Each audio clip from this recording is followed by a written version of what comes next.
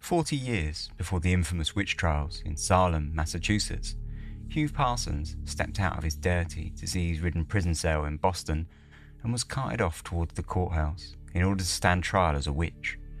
He'd come from a small settlement named Springfield, over 100 miles away, and spent the last year cooped up in a concrete prison with his life in the balance.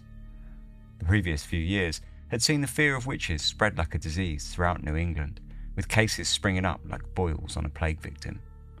Accused, tried and sent to prison to await a verdict, Parsons had survived the cold winter drinking filthy water and eating gruel in an overcrowded jail, and finally he was to find out if he was to be lanced. This is Dark Histories, where the facts are worse than fiction. Hello and welcome to Dark Histories Season 7, Episode 5. I'm Ben, your host, and this week we have a corker of an episode. Again, it's one that's slightly longer, so we're probably going to launch more or less straight into it. So yeah, let's get on with it. This is Hugh and Mary Parsons and the Springfield witch trials. The 1600s were a difficult time for many groups in England. Conflict was rife as the economy struggled to get to grips with a population that had nearly doubled in less than a century.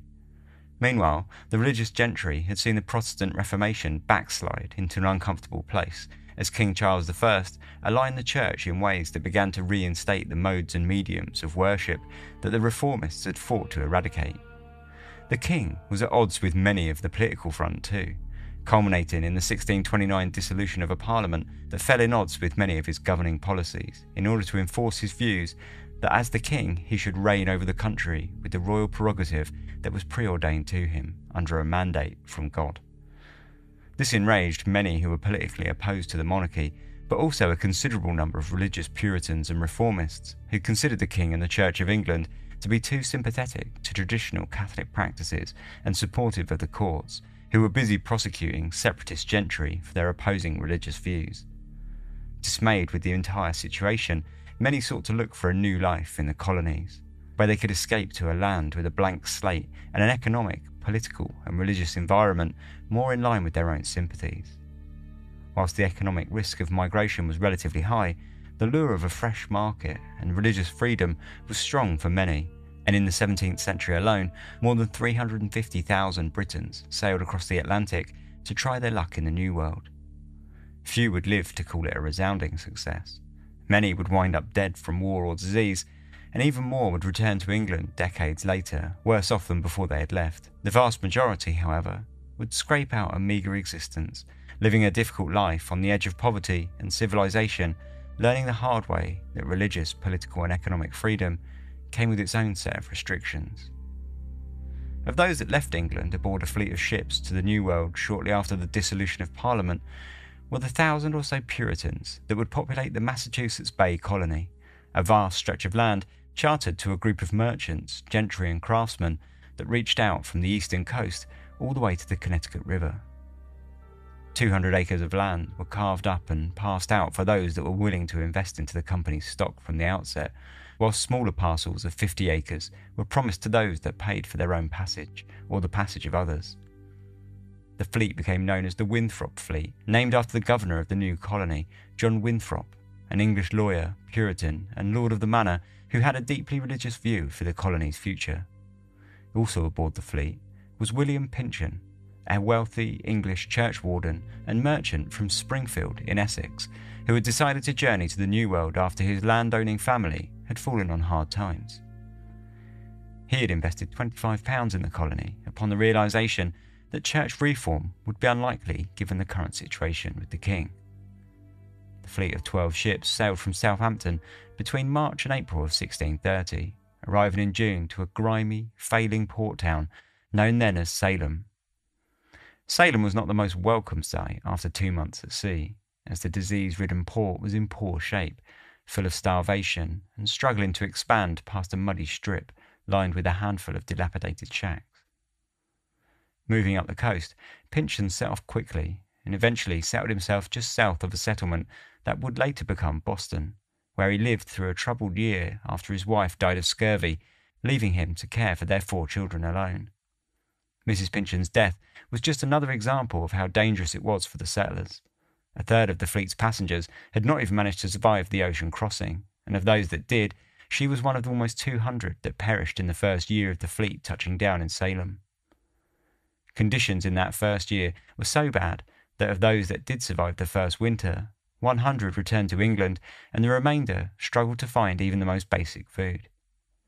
Despite all of this, there were some who pushed on with their mission, including Pynchon, who remarried 2 years later and moved the whole family to a new settlement that he helped to found named Roxton, where he worked as a treasurer for the Massachusetts Bay Colony and began trading in linens and beaver furs. He was granted a special privilege to trade with the Native Americans in the area, and slowly he began amassing a great deal of wealth. He founded a church in the fledgling village that had seen general conditions slowly improving as more and more people arrived aboard ships from England. Whilst this influx was good for trade in one respect, it introduced overcrowding and new competition, and Pynchon soon found himself moving on once more, hoping to trap the beaver skin trade further west into the Connecticut River Valley, where he also hoped of finding an area that may be more amenable to farming than the rocky grounds around Boston. Pynchon found his ideal site deep in the valley, situated alongside the major river trade routes to the west and surrounded by woods and marshlands to the east.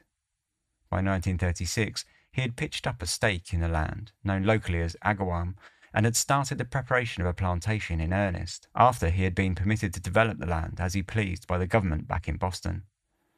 Pynchon divided the land into plots along 3 pathways springing from the main street, as well as allotting 10 acres of planting land to each household on the other side of the river. Whilst he was dividing up the area, he set a hard cap of 50 homes, though at first he could only fill 7. One of the first points of call for the plantation's founders was to erect a church and install a minister at the earliest opportunity. "We intend, by God's grace, as soon as we can, with all convenient speed, to procure some godly and faithful minister with whom we purpose to join in church covenant, to walk in all the ways of Christ." Quickly, Pynchon purchased more of the land from the natives, who had that year been devastated by a smallpox epidemic. He also purchased the rights to plant and hunt in the area, starting what would become a somewhat stable but forever precarious business relationship for decades to come. The natives were permitted to continue to hunt, forage and plant on the land themselves, and were paid 18 coats, hatchets, hoes and knives for the privilege. For a moment, the settlers were able to sit back and revel in their colonial paradise, isolated far from civilization, where they would be free to worship as they pleased and trade as much as they were physically able.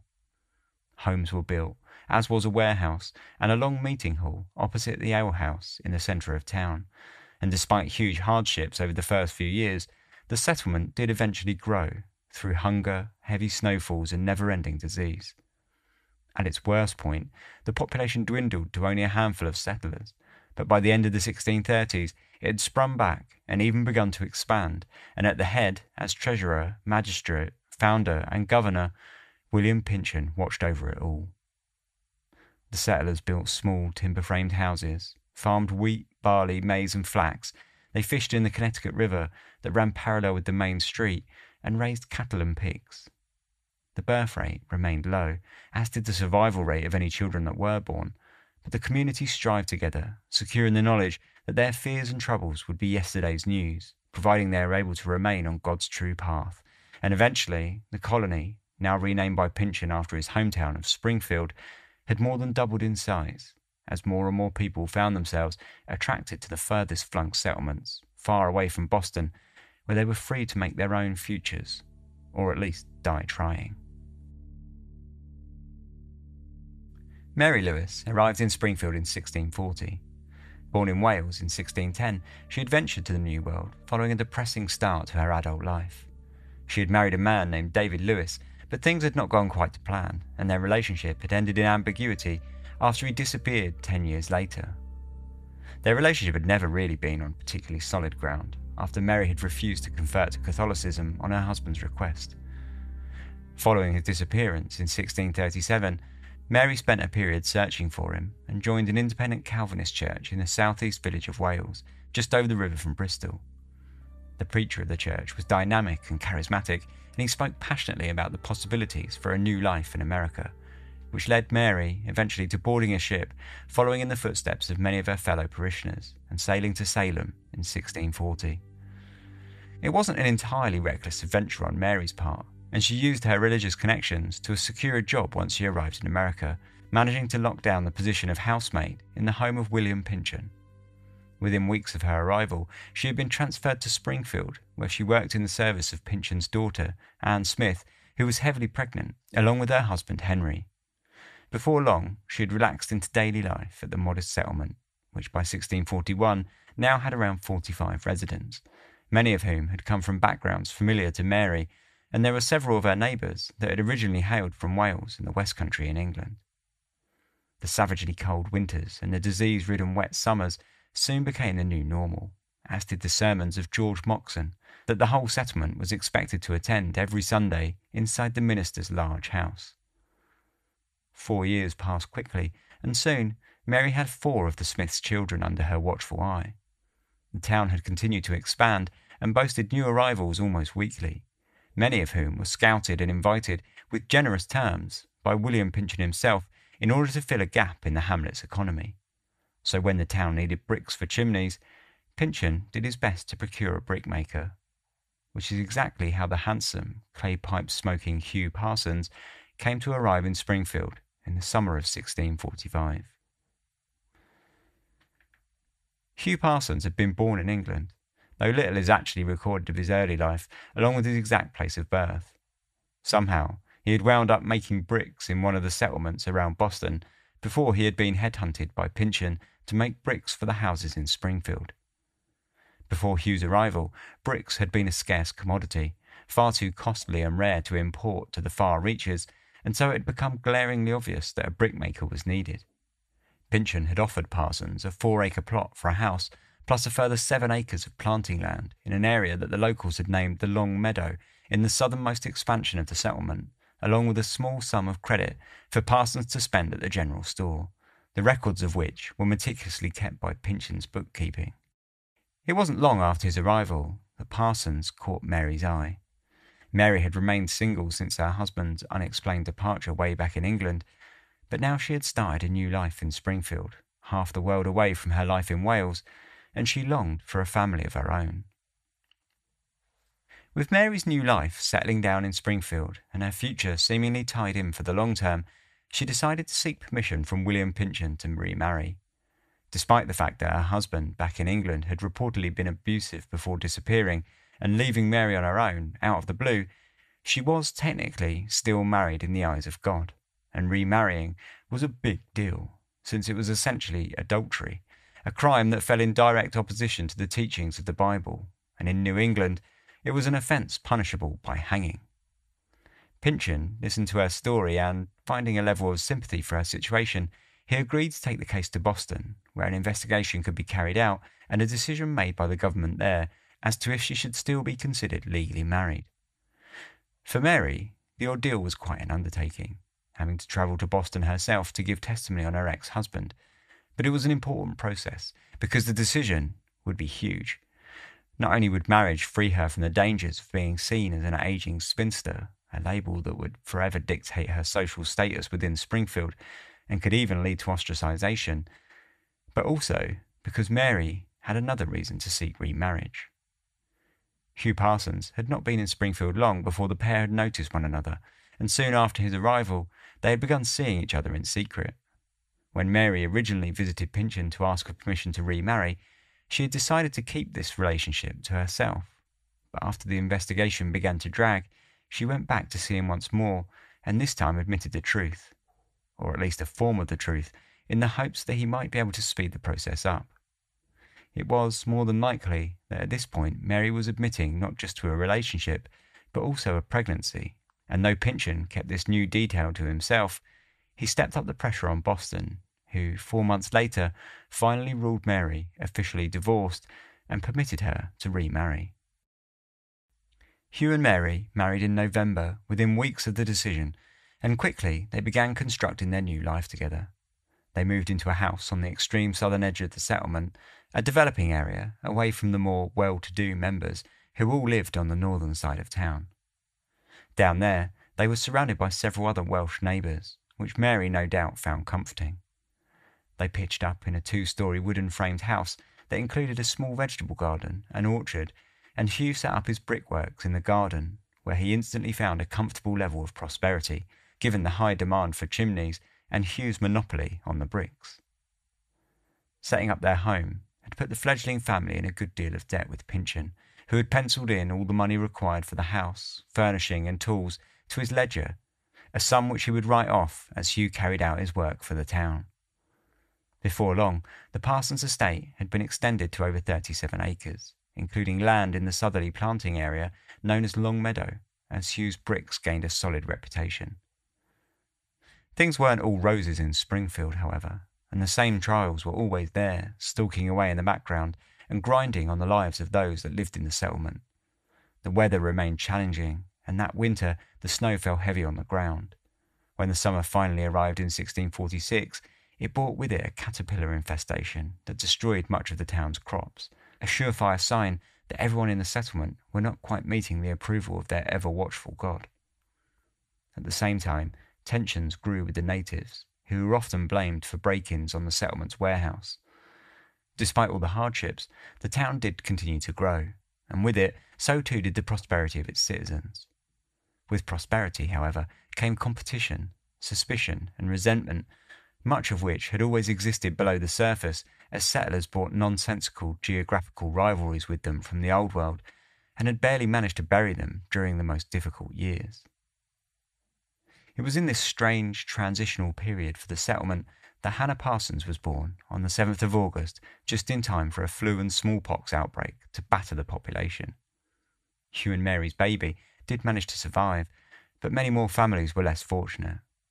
This had been more proof, decried Moxon during his sermons, that they must constantly strive to live by God's standards and not let the devil into their lives. It was a powerful message for the heavily religious population, but it carried even more weight that summer, after the news had spread to Springfield of a recent hanging downriver in a settlement known as Windsor. Alice Young, a 32-year-old mother of one, had been accused of witchcraft and promptly executed for her crimes, though what they were exactly, no one was entirely sure, as they were never properly recorded. Still, the rumours spread quickly, as did the rumblings that even more witches had been tried back in England after the Witchcraft Act had been reformed to include anyone who was judged to have made a pact with the devil. As stories leaked over across the sea, they spread fear like a plague across the New World settlements, and that same summer, as families were struck down by disease, rumours of a high-profile group of witches in New Haven on the southern coast of Connecticut snaked its way north. That summer, New Haven had been quite a colony of crime. Topping the weird list was a man named Thomas Hogg, who had been imprisoned for exposing his genitals, masturbating in public, and having sex with a cow. Proof of the bestiality charge was thought complete when the cow went on to birth a calf that everyone agreed resembled Hogg. The story that travelled through the colonies most quickly, however, was that of the governor's wife, Anne Yale Eaton. Anne had been arrested and charged with conduct unbecoming a person of her importance and community standing, though the real list of misdemeanours was long and included marital discord, mistreatment of servants, slander, bodily violence, and accusations of witchcraft against her slaves and her own daughter, Mary. Anne, it turns out, had been fostering some pretty unorthodox religious opinions that rubbed up against the religious doctrine of the colony and had, as a consequence, been excommunicated from the church. Banishment had been considered too harsh at the time, and probably, given her social position, she was allowed to continue living within the boundaries of New Haven, but her ungodly ways were thought to have been a bad influence on the rest of the town.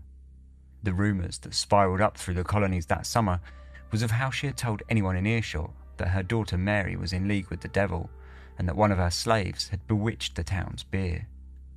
The stories, together with the rumours of what had been going on with witch trials back in England, cast a dark shadow over the Connecticut Valley and all those that lived within it. Back in Springfield, Hugh and Mary Parsons were beginning to show the signs of a deep struggle. Primarily, their married life was far from bliss, a problem that had far wider-reaching effects than just marital difficulties at home. In the 17th century colonies, marital problems reflected poorly on both husband and wife, who were considered as failing in their promises to God. For a husband who could not keep on top of his wife, he was seen as failing in his contract as a patriarch, and for the wife, she would undoubtedly be seen as failing in her womanly duties. Both outcomes could lead to social ostracization at best, and excommunication or banishment at worst, just like Anne Eaton of New Haven had proven. Mary, who was now pregnant for a second time, was clearly struggling on her own, and appeared to be suffering from anxiety and depression. With some resentment for spending the money he had worked so hard for, Hugh had purchased Mary several courses of the vaguely named herbal pills that were available from the general store, as well as preparing a course for a drink that was concocted of hot milk, sugar and saffron, in the hopes that she would show signs of rebalancing her humours. When everything failed to work, Hugh then went on to buy her laxatives in order to purge her of all the toxins that could be influencing her body. The problems for the Parsons weren't just at home either. Hugh had always been a solitary man. His mannerisms were often seen as unusual, and his social skills seemingly left something to be desired. He would rock up to neighbours' houses with his pipe, stand around in their lounge, uninvited, smoking and mumbling to himself, before strolling off again, leaving everyone present to wonder quite what he was doing. He measured himself constantly against others, and he resented anyone that seemed to be prospering at a higher or faster rate than himself. Ever the keen social climber, he had been working hard to improve his lot in life, a fact that had shown itself in the pricing that he had placed on his bricks. On top of his brickmaking, he had taken on the duty of farmer and riverman, and as such, he spent almost all of his hours out of the house, a fact that only added to the resentment when he returned home to his wife, who he was beginning to see as lazy, especially after she had turned down his request to go and return to maid work with the Smiths. All of this led to arguments in the Parsons' home, and they were arguments that were loud enough for the neighbours to hear as their voices broke through the flimsy wooden walls. The neighbours listened on, and slowly they began to turn their backs on the troubled couple. Of 1648, a new story of witchcraft reached Springfield. Margaret Jones of Charlestown, a colony on the eastern coast, just south of Salem, had been a midwife accused of witchcraft along with her husband, Thomas. Margaret was accused of being able to bring people to pain and vomiting just by touching them, and of bewitching people, preventing them from being healed by conventional medicine. It was also levied against her that she could see things of which she should have not had any knowledge, and of having a childlike imp that had been witnessed on several occasions. Witches were, by this point, well known to have communed with imps and familiars who worked on behalf of the devil, and so one undeniable way of catching a witch red-handed would be to subject them to the process of watching, a practice that had been used extensively in England and had now seemingly bled across the ocean. Margaret had been strapped down and watched by an overseer for a period of 24 hours, with the idea that eventually the devilish familiar would show itself and the accusation of witchcraft would be proved, which is, as far as Winthrop's journal can be believed, exactly what happened to Margaret Jones, whose familiar showed up right on cue, landing her in the hangman's noose. Her husband Thomas managed to avoid execution and fled town shortly after his release from prison. In the hours that followed her hanging, a great tempest was said to have struck the area, pulling up trees in retribution. Whilst this story of Margaret Jones spread through Springfield, Mary Parsons gave birth to their second child, Samuel Parsons, on the 8th of June 1648. Once more, both Samuel and Mary survived childbirth, somewhat beating the odds. That summer also saw the Parsons take in a family of lodgers who crammed themselves into their home in order for Hugh to charge them a solid fee in rent. The Dorchester family included Anthony, a miller, along with his wife and 3 children, who all managed to find somewhere around the fireplace to sleep. It was a tense living situation at the best of times, never mind the fact that Mary had just had a baby, and also the fact that Anthony and Hugh did not get on well at all, with Anthony considering Hugh badly tempered and disrespectful of Mary. Anthony's wife was also gravely ill, suffering from consumption, which made matters considerably worse. After Mary had refused to return to her domestic work at the Smiths' household, Hugh took it upon himself to apply to the family for any farm work, hoping that his association with Mary would give him a favourable advantage. He was sorely disappointed, however, when the Smiths promptly turned him away, which Hugh took as a personal slight. Shortly after, illness broke out in the Smith household, and the Smith children, 2-year-old Margaret and 1-year-old Sarah, fell sick with fits, fevers and convulsions. In ordinary times, it would probably have been chalked up to the common diseases that were prevalent throughout colonial life, but these were not normal times. A month later, a fly infestation hit the area, and in August, the crops were destroyed by a huge flock of pigeons. Suspicion began creeping into daily life around Springfield, and the stories of witchcraft, which had seemed so far away, suddenly felt much closer, as the isolation of the rural settlement grew oppressive rather than liberating. All throughout the town, people began watching one another for signs of the devil at work, and before long, there were whispers that Hugh had had something to do with the 6 Smith children in revenge for being turned away for farm work. Shortly after this, Hugh had an argument with one of his pregnant neighbours, and when he left, she saw out the window down by the tree line a cluster of willow wisps, which she immediately attributed to Hugh. Fortunately for everyone, the neighbour survived her childbirth, giving birth to a healthy child, so for a short time Hugh was off the hook. The bigger problem for the Parsons, however, was much closer to home. In secret, Mary Parsons herself had also been fostering disturbing thoughts about witchcraft, and they were about to reach a boiling point. Already anxious, Mary had heard the stories of witchcraft filtering in from around the Connecticut Valley and allowed her imagination to run wild.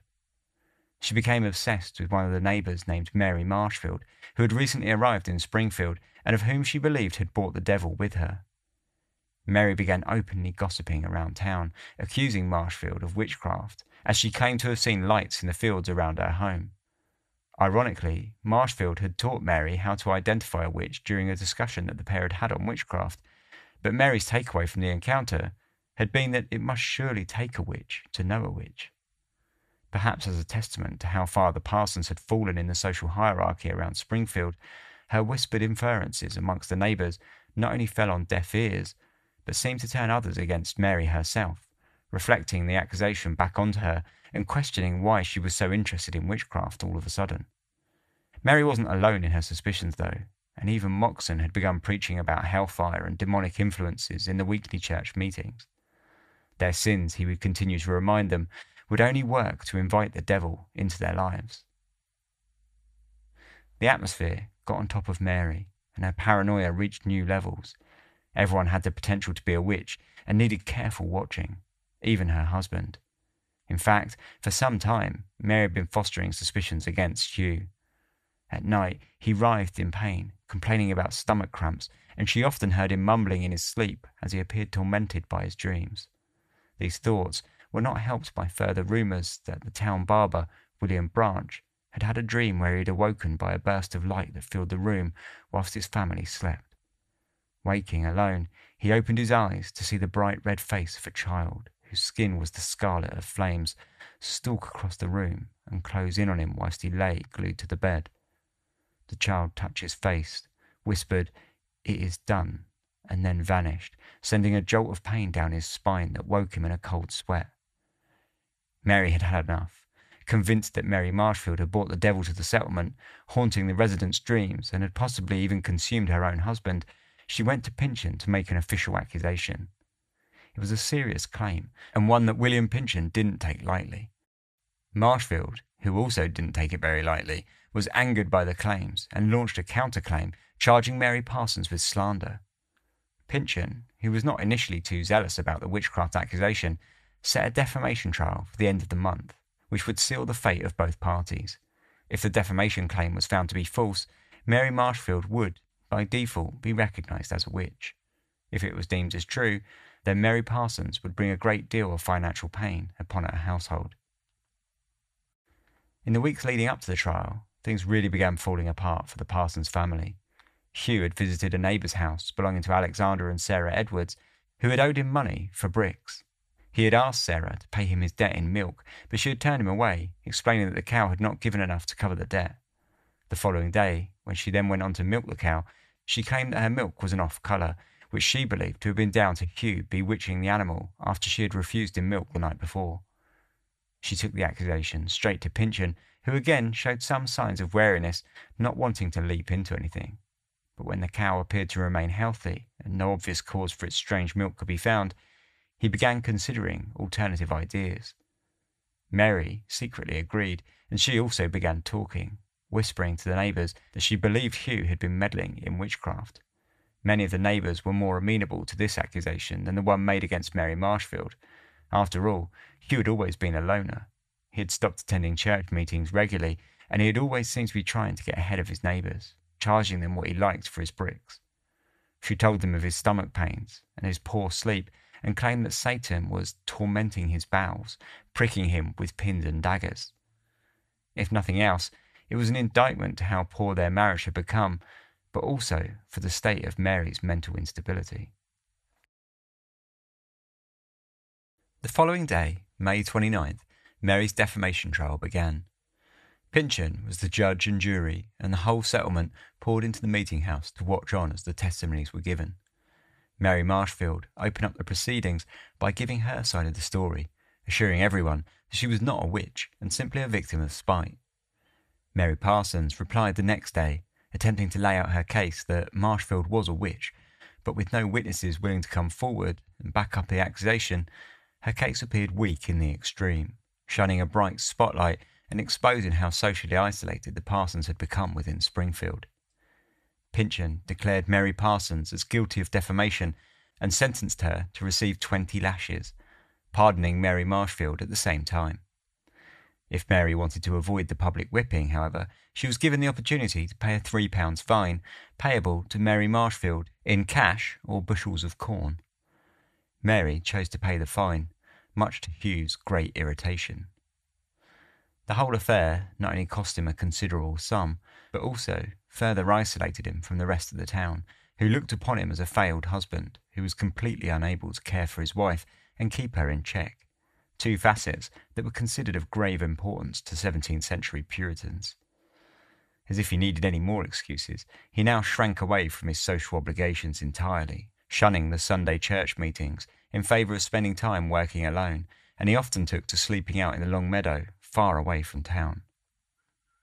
By the summer of 1649, Hugh wasn't the only one struggling, however, and church attendances fell right across the town as people struggled to keep up with their work.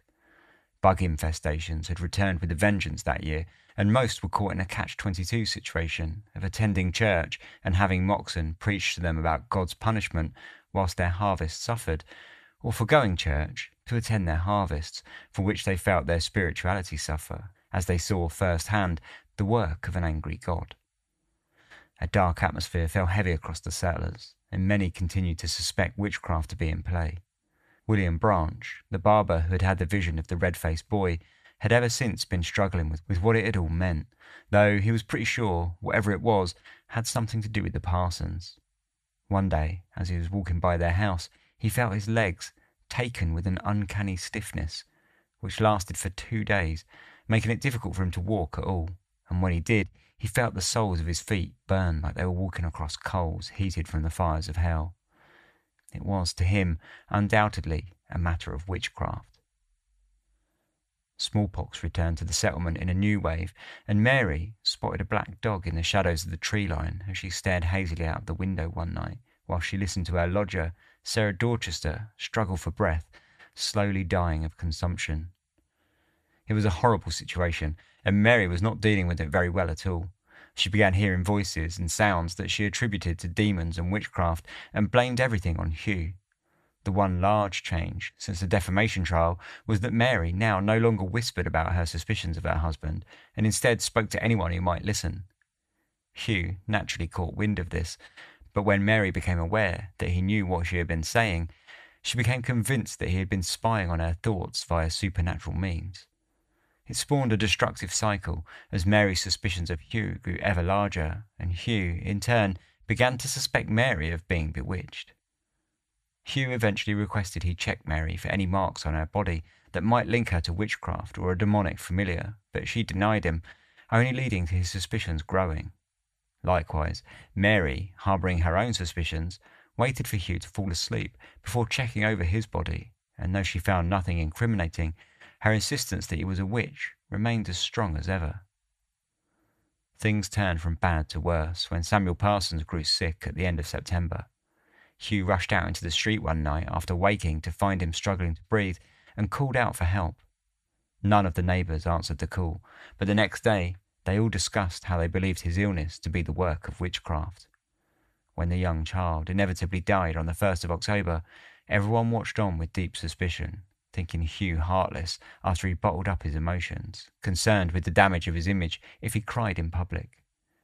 Mary voiced aloud all of the neighbours' whispered thoughts, that it was Hugh who had killed Samuel, bewitching the child to death. A week later, things went from bad to worse when Sarah Dorchester finally expired as she lost her long battle with consumption. It was without a doubt the darkest time in Springfield for the Parsons, and for many others too. The fear of witchcraft had spread from England west through the colonies and infested the settlement with an anxiety that gnawed on the edges of the social fabric, slowly chewing away and destroying the bonds that had once been so integral to the success of the community.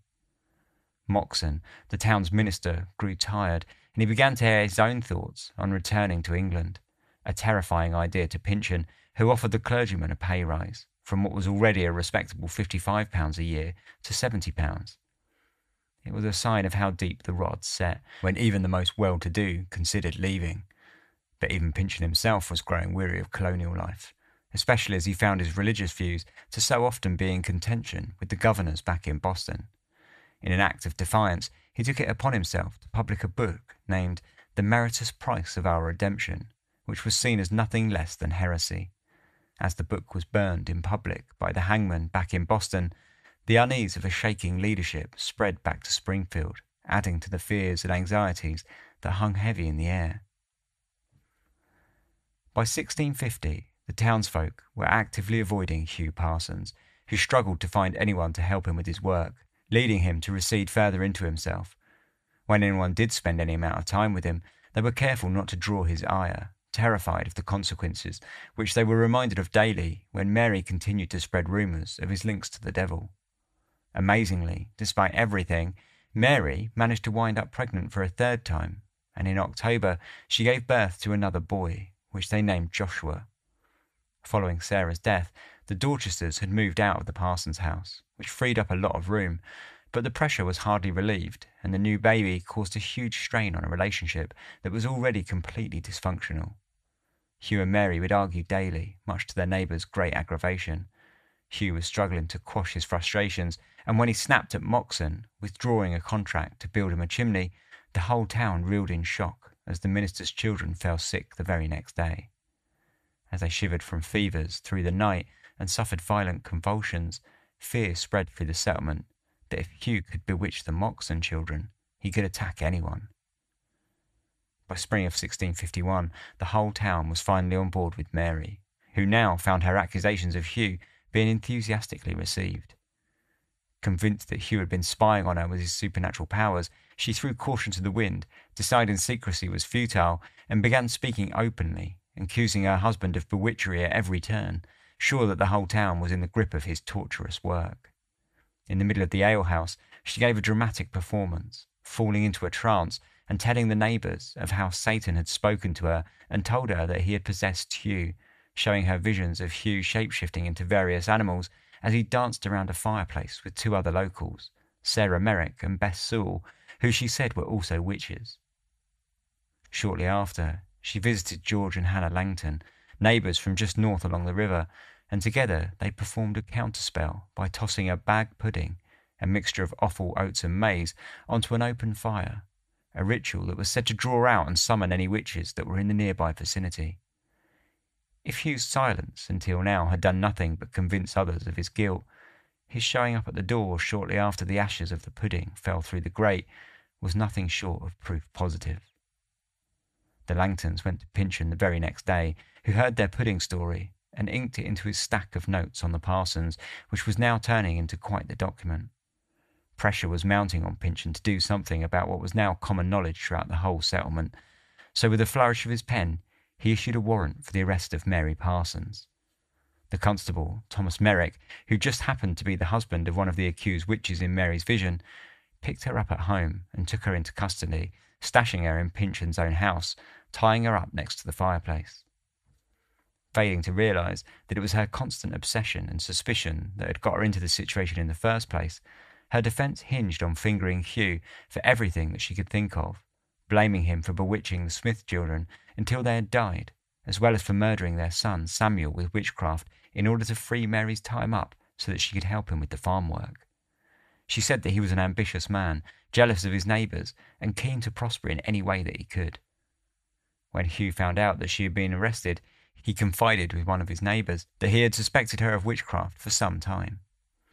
Over the following days, Pynchon took statements from all the neighbours surrounding the Parsons home and scribbled them all down.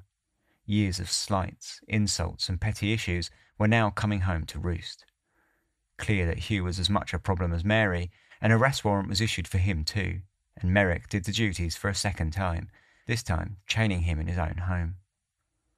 Following Hugh's arrest, several people complained of seeing a black dog stalking through the settlement, disappearing into the shadows.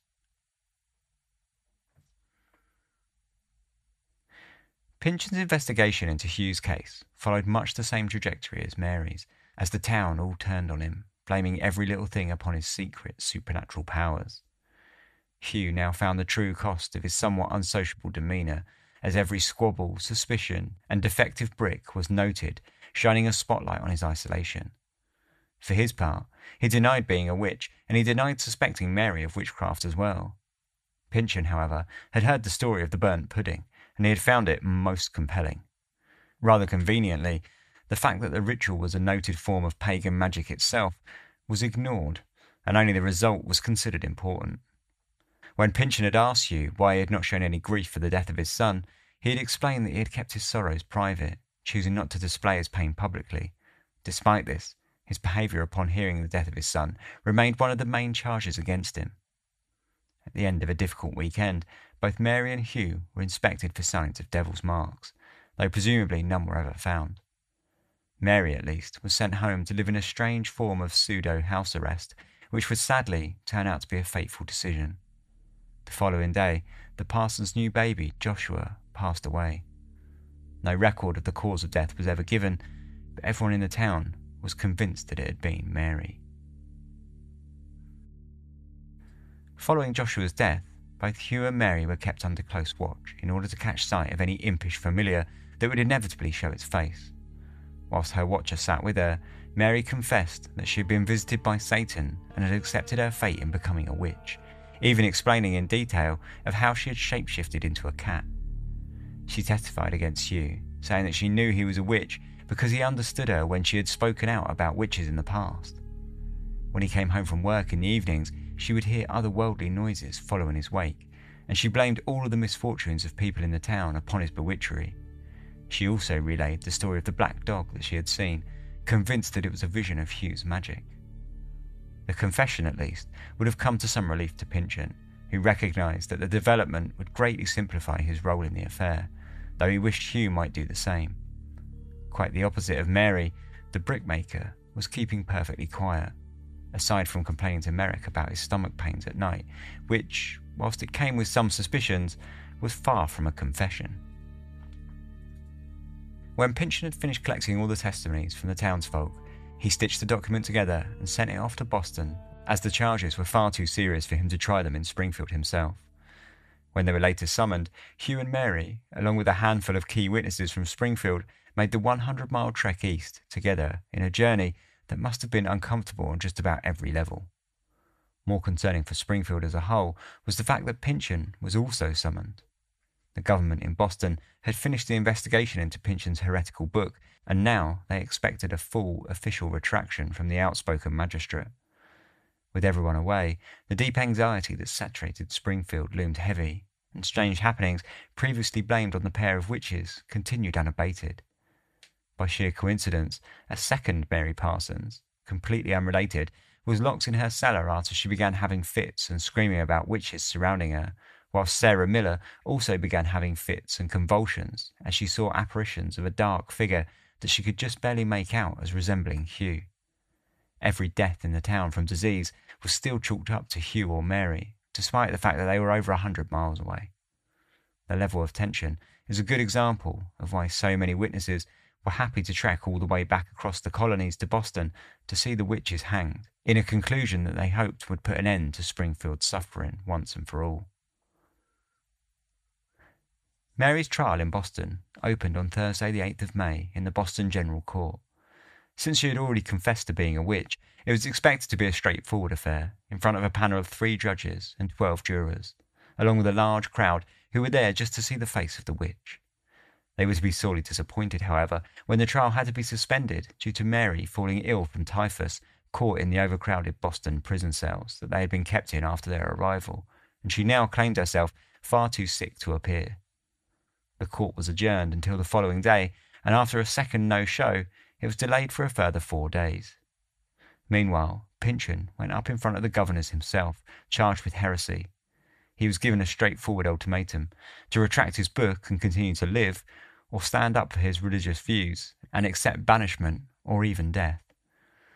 It didn't take Pynchon long to agree to a retraction with a full apology, though in truth it was somewhat hollow in its delivery. Pynchon had long been fostering thoughts of returning to England, and when he stepped out of the governor's office, he made a promise to return at a later date to officiate the retraction. He knew full well it would be a promise he would break, and that by then he would be long gone, with the colonies far behind him. The following Tuesday, Mary's trial resumed, and though Mary was still sick, she was dragged out to the bench, the judges being bent on having the trial start no matter what.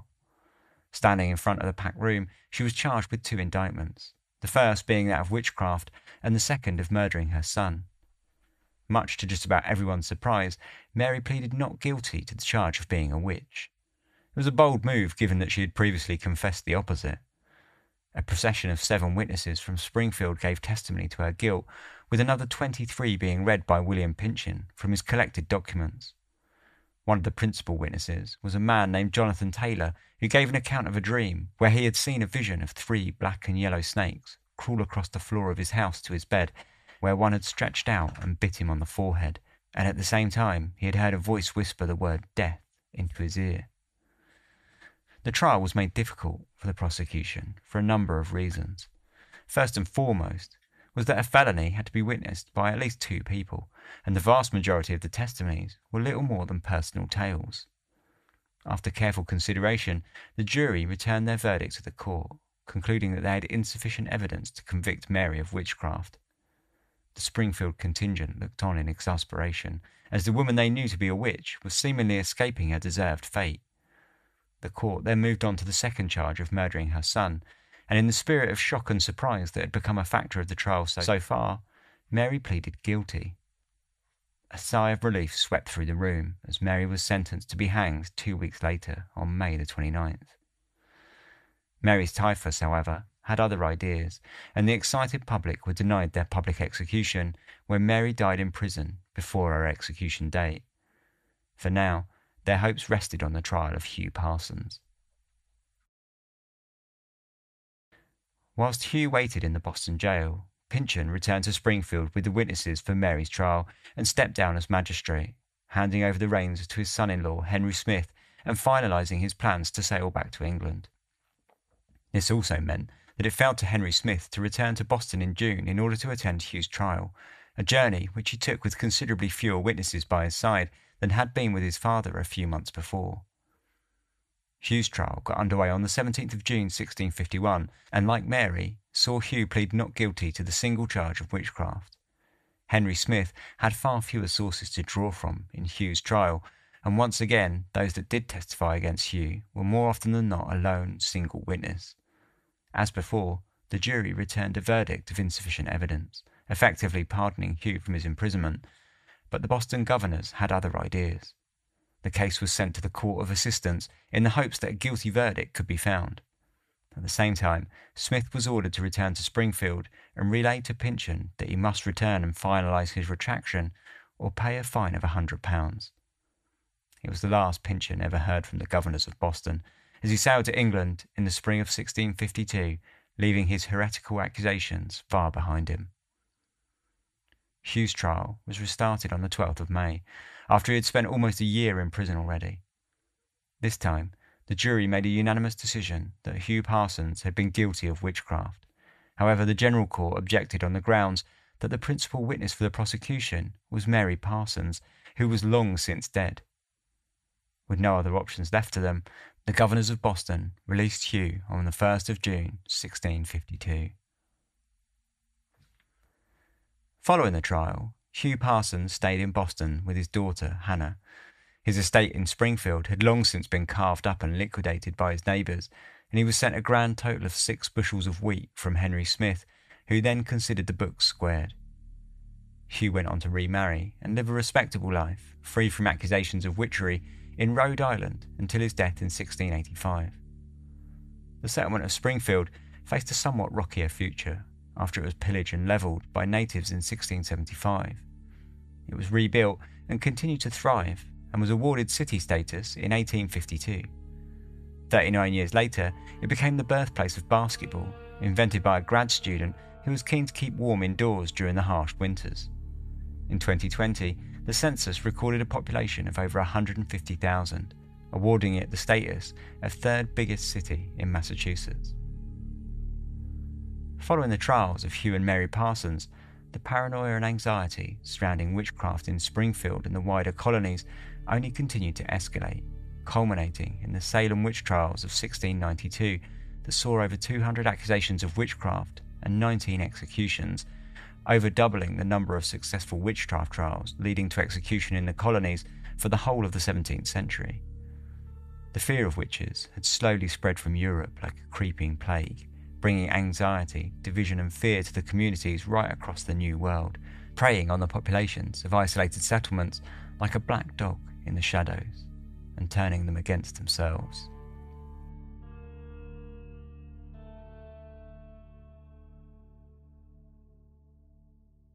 So that was the story of Hugh and Mary Parsons, who were one of the first witches ever to be tried in the entire New World.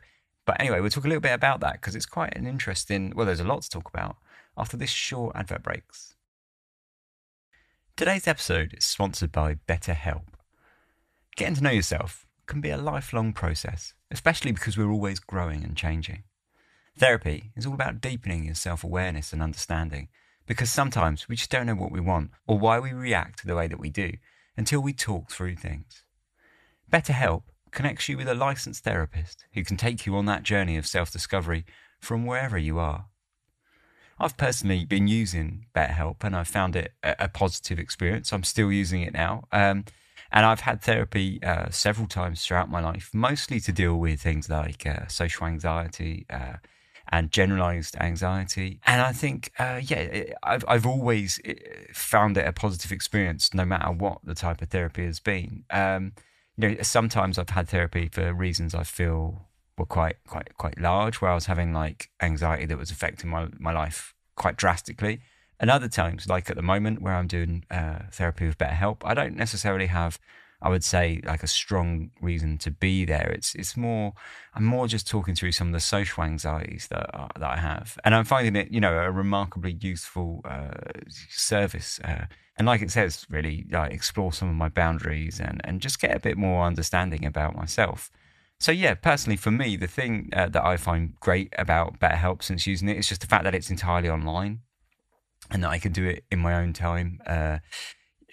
Everything is, everything's basically at my convenience with my therapist, and just I guess the flexibility of it is for me the key to this, especially for someone like myself who, to be honest, I don't have so much time to nip out to a therapy session, if you like. So just to be able to sort of sit there and just stick it on my laptop and just nail out a therapy session for an hour on a Monday morning has been really good for me. So yes, if you are thinking of starting therapy, try giving BetterHelp a try. It's completely online, like I mentioned. It's designed to be convenient and flexible and suit to your schedule, which, as I say, it completely is. You fill out a questionnaire, get matched with a licensed therapist who you can switch at any time for no additional charge. Discover your potential with BetterHelp. Visit betterhelp.com/darkhistories today to get 10% off your first month. That's BetterHelp, facebook.com/darkhistories. Cheers. Welcome back. Yeah, so quite a lot to sort of talk about there. Although it's difficult because a lot of it is essentially speculation. But we can make some sort of educated guesses about what was going on, when you look at the social aspects and the politics of it all. And I think what I found really interesting about this case was the social and the political aspects, whereby the whole town had an awful lot of anxiety based around the kind of shaky leadership of William Pynchon, who, I say shaky leadership, it seemed to me like he was actually quite a good leader, and he seemed at times to be quite measured for the period even. I think you would go as far as saying. But later in his tenancy of magistrate of Springfield, when he was sort of planning to go back to England and writing that book, which was considered heretical by the Boston government, I thought that was really interesting. How that uncertainty basically sort of spawned a great deal of anxiety amongst people, which kind of went into the anxiety melting pot that they had going on of the stories of witchcraft that had sort of slowly crept over from England, which I thought another really interesting aspect. And of course, on top of that, then you have the sort of the social elements. The fact that Hugh and Mary their relationship was essentially a complete failure, which is a hard one to really speak about. And this is where we sort of get into speculation, I think, because I mean their relationships seem just pretty awful, but like Hugh Parsons seemed quite obviously sort of a bit of a loner, and sounds to me relatively socially awkward, in that there were times he would just sort of like show up in people's houses and just like uninvited, and he was, I don't know, it seemed like he was quite socially awkward to me for a lot of things, and it seemed as well that by and large he just wanted to get on with life. There were things that were kind of went against him, like his sort of ambition at times sort of seemed to turn towards greed, which obviously, he had a monopoly on the bricks, and he was charging a lot of money for his work on the chimneys that everyone needed.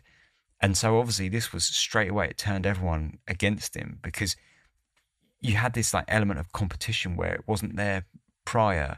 When the settlement was in its earliest days, they had all these really difficult things to contend with, like the weather and the disease and all the rest of it. But they didn't really have the competition amongst themselves. And then once it started prospering, suddenly you had that extra element mixed in, and all of the troubles between everyone that had been bubbling under the surface just started to break out. And I think that's what you really get with this, is Hugh was sort of, for a long time, bubbling under everyone's surface, because he did a lot of things to rub people up the wrong way. Say, especially his social heavy-handedness seems to have got under sort of people's skin quite easily. And then you mix in that they had the poor relationship with Mary, and that was itself a huge deal. It was a really big sign that huge things that was going wrong spiritually with Mary and Hugh, not just not just the fact that they were having a difficult marriage. So that was all really interesting. And then we get to Mary, and Mary is a fascinating case, but one that I think you have to be very careful of, because it's really easy to just sort of turn around and say that she was obviously suffering from like issues with mental health. And now we know that to a certain degree, because we know that there are records of Hugh purchasing medicine from the general store. And we also know that, he purchased their medicine to basically try and purge her of toxins and, reset her humours and all this stuff. So we know that she clearly was suffering from some poor mental health there. But it's really tempting to say with everything that she was experiencing that she was maybe sort of paranoid schizophrenia and all things like this. But of course we don't know. But it is interesting that she did appear to be having some sort of auditory hallucinations and possibly visual as well. But how much of it was just plain hysteria also, which, you have to mix in, because clearly there was an element of hysteria in the whole village. So, how much of what was wrong with Mary was down to her mental health, and how much of it was just plain hysteria. And it's really hard to say. And I find it, I always say in Dark Histories that I don't like sort of armchair diagnosing people, and I repeat that here, I guess. Like, I'm fascinated by what was wrong with Mary, but at the same time, I'm cautious of going too far there and start sort of making claims that I just can't simply back up, and we just can't back up because we just don't have the evidence. We have such a slim amount of evidence to go on. We can only really sort of guess, but obviously there was something there that was difficult. And I mean, I think that Mary lived a really difficult life. She was basically trying to raise the children. She was expected to do farm work on top of that, and seemingly in a pretty terrible relationship with her husband. If we take away the witchcraft stuff, Hugh never really. It's difficult because so physical abuse against your wife definitely would have been seen as a massive no-no back then, as it is now and as it should be. But physical violence back then would have been, grounds for Hugh to be banished, essentially. So it's hard to say that he was probably being physically abusive, but it's clear, I think, that he was being at least mentally abusive.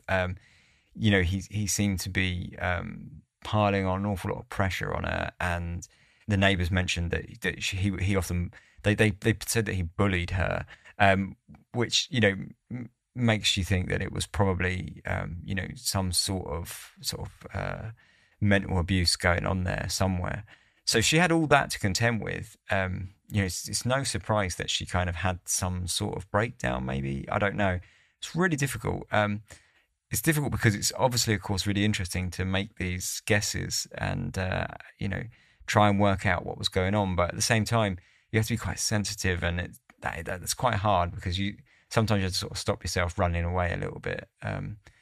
But anyway, it was an interesting story. I thought it was really interesting that, it was quite well documented for one of the earlier witch cases, because obviously Salem is well documented, and that's the one that everyone knows. But the cases that led up to Salem, almost none of them appeared to be documented, which I found really interesting, because when I heard stories that I wanted to insert into this one, when they were hearing stories creeping through the colonies, and the rumours were spreading around Springfield about, these witches being sort of tried here and there.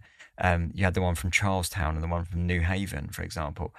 Like neither of them were particularly well documented. And so it was quite interesting that this one was very well documented. In the complete opposite, I suppose we have William Pynchon to thank for that, for taking so many pages of meticulous notes and testimony and such. But it's interesting. Anyway, I found it interesting as an earlier case. You can sort of see it. It's simpler than the Salem cases because it's earlier, if you like. And I think with it being slightly simpler, it becomes therefore easier to see the influences that created the situation, I guess, and that's quite interesting. Or I thought it was quite interesting anyway. I hope you did as well. But anyway, that's about that for this week's episode. Thanks very much for listening. If you want to contact me about anything, you can do so. contact@darkhistories.com is the email address. You can also find me on social media and just about all the platforms. I say that like I really am good at social media, but like Facebook, Instagram, Twitter, Dark Histories is on there. You can find it. There's also a Discord server if you want to join that. Basically, go on the website. You'll find all the ways that you can contact me there. And you'll also find all the ways that you can support if you would like to, including buying merch, joining the Patreon, buying books for the podcast, or donating. If you want to support, then there's lots of ways you can do that. But again, if not, no worries. Anyway, with that all said and done, thanks very much for listening. I'll be back in just under 2 weeks. So until then, take care and sleep tight.